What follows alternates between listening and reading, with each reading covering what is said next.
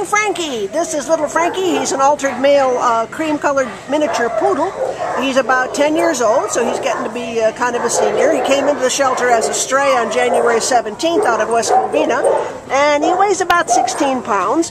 Frankie is very, very, very upset here and nervous, you know, as I would be too if I got lost and you end up in this crazy place.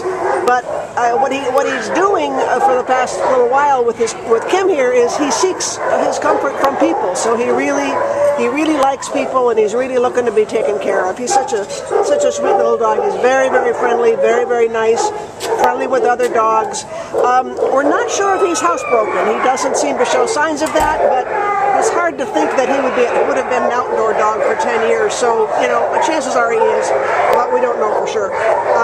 So this little guy is available right now. He's been here for too long, since January 17th, and he really, really wants to get out. You can see he's kind of trembling here too, because he's just so scared, huh, baby? Oh, sweetie. He's got a handsome face, just a darling dog, good size for an apartment, or, you know, he's so gentle. I imagine he's good with kids, huh?